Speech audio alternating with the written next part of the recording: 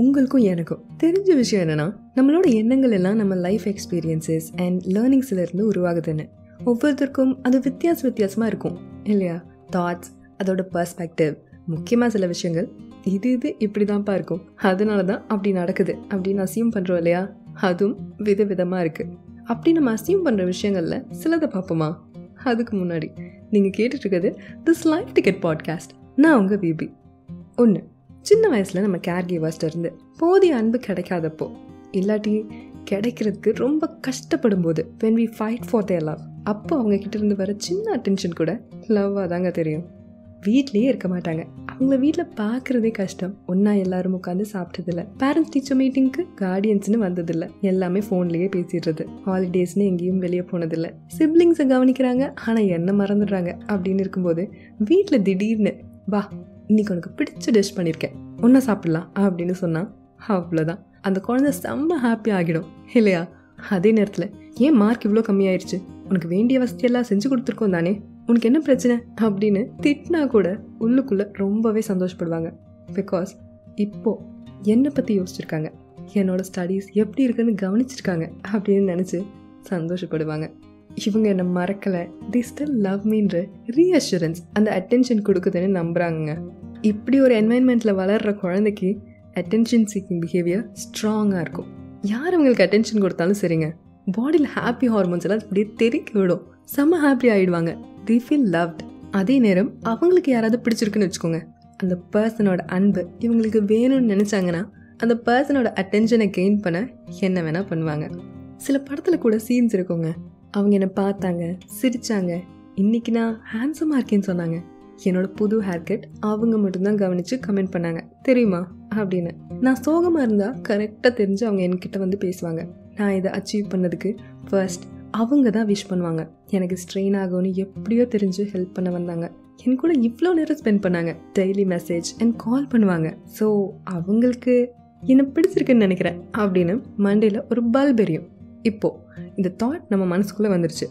அடுத்து என்ன நடக்கும்னா, நம்ம மைண்ட் அந்த தாட் உண்மை அப்படின்றத ப்ரூவ் பண்ண ஒரு ரியாலிட்டியோட விஷயங்களை பார்க்காம அந்த பர்சனுக்கு என்ன பிடிக்கும் ஆர் they love me அப்படின்ற ஒரு ஃபில்டரை யூஸ் பண்ணி விஷயங்களை பார்க்க ஆரம்பிப்போம். அதனால அவங்களோட சின்ன சின்ன யதார்த்தமான ஆக்டிவிட்டீஸ் கூட எனக்காக தான் செய்கிறாங்க, நம்மளை எப்படி கவனிக்கிறாங்கல்ல, எவ்வளோ லவ் பண்ணுறாங்களா அப்படின்னு ஃபேண்டசைஸ் பண்ணி ஒரு ரிலேஷன்ஷிப்பில் போயிடுவோங்க. ஆனால் உண்மை தெரிஞ்ச உடனே இவங்க இதெல்லாம் எனக்காக பண்ணலையா, being attentive of their surrounding is their nature அப்படின்னு தெரிஞ்ச உடனே அந்த special எஃபெக்ட்ஸ்லாம் மாயமாக மறைஞ்சிரும். And then more complications. அது இன்னொரு சைடு பார்த்தீங்கன்னா, அதாவது தனக்கு ஒரு பர்சனை ரொம்ப பிடிச்சிருக்குன்னா அவங்க கண்ணு முன்னாடியே போய் அவங்க ப்ரெசன்ஸை தெரியப்படுத்துறது, ஃப்ரெண்ட்ஸ் அண்ட் ஃபேமிலி மூலமாக அந்த பர்சனோட ஆக்டிவிட்டீஸை ட்ராக் பண்ணுறது, தேவையில்லாத டேண்ட்ரம்ஸ், இப்படி கொஞ்சம் கொஞ்சமாக நார்மல் அட்டென்ஷன் சீக்கிங் ஒரு கட்டத்தில் நெகட்டிவான விஷயங்களை பண்ணி அவங்களோட கவனத்தை ஈர்க்கிறதுன்னு ஒரு ரிலேஷன்ஷிப் டாக்ஸிக்காக கூட மாறிடலாம். So attention is not always love. attentionன்றது basic part of லவ்ங்க, அது இல்லாமல் லவ் கிடையாது. அதே நேரம் அட்டென்ஷன் மட்டுமே லவ் கிடையாது. அது தெரிஞ்சுக்க நம்ம யார்கிட்டயோ அட்டென்ஷன் கெயின் பண்ண ட்ரை பண்ணுறோம் இல்லையா, ஆர் நம்ம கிட்ட சிலர் யாராவது கவனம் செலுத்துகிறாங்க, ரொம்ப ஓவராக கவனம் செலுத்துகிறாங்க அப்படின்னா அதை லவ்னு அசியூம் பண்ணுறதுக்கு முன்னாடி அவங்க என்ன இன்டென்ஷனோட பழகிறாங்க, எவ்வளோ கன்சிஸ்டண்ட்டாக இருக்காங்க, எவ்வளோ வல்னரபிளாக ஆனஸ்டாக இருக்காங்கன்னு தெரிஞ்சுக்கணும். அது தெரிஞ்சாதான் அது அட்டென்ஷனா இல்லை லவ்வானு நம்மளால பிரிக்க முடியும். 2, ஒரு கேங் ஆஃப் ஃப்ரெண்ட்ஸ் உட்காந்து செம்ம ஜாலியாக சிரிச்சு பேசிகிட்டு இருக்கும்போது திடீர்னு ஒருத்தருக்கு காஃப் வருது. பக்கத்தில் இருக்கிற இன்னொரு பர்சன் அதை கவனித்து தண்ணி கொடுக்குறாங்க. தண்ணி கிளாஸை ரிட்டர்ன் பண்ணும்போது ஒரு சின்ன ஸ்மைல், அவ்வளோதான். ஸ்லோ மோஷன், பின்னாடி லைட்டாக ஒரு மெலோடியஸான பிஜிஎம் போட்டு எல்லாரும் பேசி சிரிச்சிட்டே இருக்கும். யாரும் நான் காஃப் பண்ணதை பெருசாக கண்டுக்கல, ஆனால் இவங்க அதை கவனிச்சாங்க, ரெஸ்பாண்ட் பண்ணுறாங்க. அது மட்டும் இல்லாமல் லாஸ்ட்டில் என்னமோ நாங்கள் பேசிகிட்டு இருந்த ஜோக்கு சிரிக்கிற மாதிரியே என்னை பார்த்து ஒரு பெரிய ஸ்மைல் பண்ணாங்க. அப்போது அது சம்திங் அப்படின்ற பெர்ஸ்பெக்டிவில் சீனை முடிப்பாங்க.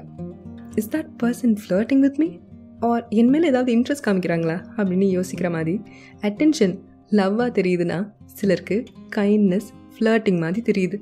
பக்கத்தில் இடம் இருக்குது உட்காந்துக்கோங்க அப்படின்னு கூப்பிட்டு சொல்லும்போது ஒரு 2 செகண்ட் டோரை ஓப்பனில் ஹோல்ட் பண்ணி பின்னாடி வர பர்சன் டோரை பிடிச்சிக்கிறாங்களா அப்படின்னு கவனிக்கும் போது, மொக்க ஜோக்காக இருந்தாலும் நமக்கு சிரிப்பு வந்து அதுக்கு சிரிக்கும் போது, ஒரு விஷயத்தை பார்த்து தானாக முன் வந்து நான் வேணால் ஹெல்ப் பண்ணுறேன், பேக்கோட இன்னொரு ஹேண்டில் என் கையில் கொடுங்க அப்படின்னு சொல்லும்போது, உனக்கு கிடைக்கலையா, அப்போது என்னோடய ஃபுட் வேணால் எடுத்துக்கோ, ஆர் நம்ம ஷேர் பண்ணி சாப்பிட்லாம் அப்படின்னு சொல்லும்போது சில பேர் நம்ம அவங்கக்கிட்ட ஃப்ளர்ட் பண்ணுறோன்னு நினைக்கிறாங்க. சிரிப்பாக இருக்கும். எந்த ஜெண்டராக இருந்தாலும் சரிங்க, ஃப்ரீயாக ரேண்டமாக அன்பு கிடைக்குமா? Will someone help us, be kind to us? சேச்சா, ஏதோ எதிர்பார்க்குறாங்கப்பா. ஒன்று இவங்க நம்மக்கிட்ட எதையோ திருட ட்ரை பண்ணுறாங்க, ஆர் நம்மளையே விற்க ட்ரை பண்ணுறாங்க. அப்படி ரெண்டும் இல்லாட்டி they are definitely trying to flirt with us அப்படின்னு நினைக்கிறது. இதனாலேயோ என்னவோ தெரியலங்க, நம்ம சொசைட்டியில் இப்போது யாராவது ரேண்டமாக ஃப்ரெண்ட்லியாக பிஹேவ் பண்ணால் சும்மா பார்த்து சிரிச்சாங்கன்னா கூட ஒரு பிட் ஆஃப் சஸ்பிக்ஷன் இருந்துகிட்டே இருக்குல்ல. இவங்க நம்மக்கிட்ட ஏதாச்சும் எதிர்பார்க்குறாங்களா, ஆர் இவங்க இப்படி பண்ணுறதால அடுத்து நான் ஏதாவது அவங்க கேட்டு செய்ய வேண்டியிருக்குமா? ஐயோ, எதுக்கு தேவையில்லாமல் யாராவது ரேண்டமாக நம்மக்கிட்ட கைண்டாக இருந்தால் ஃப்ரெண்ட்லியாக அப்ரோச் பண்ணால் அவங்கள உடனே என்ன பண்ணணும்? பிளாக் பண்ணணும் அப்படின்னு தாங்க நினைக்கிறோம். நீங்கள் கைண்டாக இருந்து சிலர்கிட்ட இப்படியெல்லாம் ஒரு ரியாக்ஷனை பார்த்தீங்கன்னா please do not change your self. நீங்கள் ஜென்ரலாகவே கைண்ட்னஸை வெளிப்படுத்துகிற ஒரு பர்சனாக இருந்து ஜெண்டர் ஸ்பெசிஃபிக்காக இல்லாமல் எனக்கு தோணுச்சுன்னா நான் ஹெல்ப் பண்ணேன், எனக்கு தோணுச்சு நான் கைண்டாக பிஹேவ் பண்ணேன் அப்படின்னு இருங்க. யாரோ சிலர் என்னவோ அசியூம் பண்ணுறாங்கன்னு நீங்கள் எல்லாத்தையும் போய் எக்ஸ்பிளைன் பண்ண தேவையில்லை. அது உங்களை அஃபெக்ட் பண்ணாமையும் பார்த்துக்கோங்க. இந்த உலகத்தில் இரக்கமே இல்லாமல் நிறைய பேர் இருக்கும்போது, உலகத்தில் நிறைய விஷயங்கள் நடந்துட்டுருக்கும்போது you're blessed if you're kind enough. 3. Silence மிஸ்அண்டர்ஸ்டுட் அப்படின்ற ஒரு ஆர்டிக்கலில் சொன்ன விஷயம். சிரிப்பையும் கண்ணீரையும் ஒரு யூனிவர்சல் லாங்குவேஜாக கன்சிடர் பண்ணும்போது அதுக்கு பின்னாடி இருக்கும் அர்த்தத்தை நம்ம அண்டர்ஸ்டாண்ட் பண்ணிக்க முடியும். இதனால தான் சிரித்தேன், இதனால தான் எனக்கு கண்ணீர் வந்துச்சுன்னு ரீசன் கொடுக்கலாம். ஆனால் சைலன்ஸ்க்கு மீனிங் என்ன வேணாலும் இருக்கலாமாமா. அது பவர்ஃபுல்லான விஷயமாகவும் பார்க்கலாம், பவர்லெஸ்ஸான விஷயமாகவும் பார்க்கலாம். ஏன் தெரியுமா? ஏன்னா அது ஒரு பர்சனோட கோபத்தையும் பயத்தையும் சந்தோஷத்தையும் துக்கத்தையும் பொறாமையையும் பெருமையையும் அப்புறம் வார்த்தைகளை எக்ஸ்பிரஸ் பண்ண முடியாத எவ்வளவோ இமோஷன்ஸையும் மறைக்கும் சக்தி இருக்குது. படத்தில் வர ஒரு சீன் மாதிரி யோசிங்களேன். பயங்கரமான வில்லன் அடுத்து நம்மளையும் நம்ம லவ்ட் ஒன்ஸையும் ஹர்ட் பண்ண ரெடியாக இருக்காங்க. அப்போ டக்குன்னு ஒரு ஸ்டாண்ட் எடுத்து என்னை தாண்டி தான் என் லவ்ட் ஒன்ஸை நீ தொட முடியும் அப்படின்ற மாதிரி அவங்கள ப்ரொடெக்ட் பண்ணுற மாதிரி முன்னாடி வந்து நிற்கிறீங்க. அமைதியாக எதுவும் பேசாமல் வில்லனை ஐ டு ஐ பார்த்து கொஞ்சம் கூட பிளிங்க் பண்ணாமல் பார்க்குறாங்க. அந்த சைலன்ஸ், இவனுக்கு இவ்வளோ கோவம் வருமா, எப்படி இந்த பர்சனுக்கு இவ்வளோ தைரியம், என்னை எதிர்த்து நிற்கிற ஃபர்ஸ்ட் பர்சன் இவங்க தான் அப்படின்னு வில்லனுக்கு ஒரு மெசேஜ் கன்வே பண்ணும். ஆனால் அமைதியாக இருக்கும் நம்மளோட சைலன்ஸோட உண்மையான அர்த்தம் என்னவா இருக்கும்? வில்லனுக்கு முன்னாடி எந்த ஆயுதமும் இல்லாமல் ஆல்ரெடி இன்ஃபீரியராக ஃபீல் பண்ணிகிட்ருப்போம். லவ்ட் ஒன்ஸை காப்பாற்ற முடியுமா முடியாதான்னு தெரியாமையே ஒரு ஹெல்ப்லெஸ்ஸாக இருப்போம். அடுத்து என்ன நடக்கும்ன்ற ஆன்சைட்டி, உடம்பு ஃபுல்லாக பயம், ஏதோ ஒரு சின்ன கார்னரில் ஒரு கான்ஃபிடென்ஸ், அத்தனையும் அந்த சைலன்ஸ் மறைச்சிடுதுங்க. நிறைய பேர் அமைதியை எப்பயுமே கோவத்து கூட கம்பேர் பண்ணுறாங்க. Silence is not always anchor. அது அதுக்கும் மேலே நிறைய அர்த்தங்கள் கொண்டதுங்க. தன்னோட தாட்ஸ் அண்ட் ஆக்ஷன்ஸை யோசிச்சு பார்க்க, குழப்பமான தாட்ஸை ஆர்கனைஸ் பண்ணி ஒரு டெசிஷன் எடுக்க நினைக்கும் இடத்துல சைலன்ஸ் இருக்கும். ஒரு பர்சன் உங்க கூட பேசிகிட்டு இருக்காங்க, அது நீங்கள் ஸ்ட்ராங்காக மறுக்கிற ஆர் அப்போஸ் பண்ணுற ஒரு ஸ்டேட்மெண்ட்டாக இருந்தாலும் கூட அவங்க பேசுகிறத இன்டரப்ட் பண்ணாமல் ஆக்டிவாக லிசன் பண்ணும்போது சைலன்ஸ் இருக்கும். ஷையாக ஃபீல் பண்ணும் பர்சன் நேச்சுரலி ரிசர்வ்டாக இருக்கும்போது சைலன்ஸ் அவங்களோட ஆமராக யூஸ் பண்ணுவாங்க. எதுக்கு கான்ஃப்ளிக்ட், எதுக்கு இந்த ஆர்குமெண்ட், தேவையே இல்லாமல் அமைதியாக இருந்தாலே இதெல்லாம் சரியாயிடுமே அப்படின்னு நினைக்கும் இடத்துல சைலன்ஸ் இருக்கும்.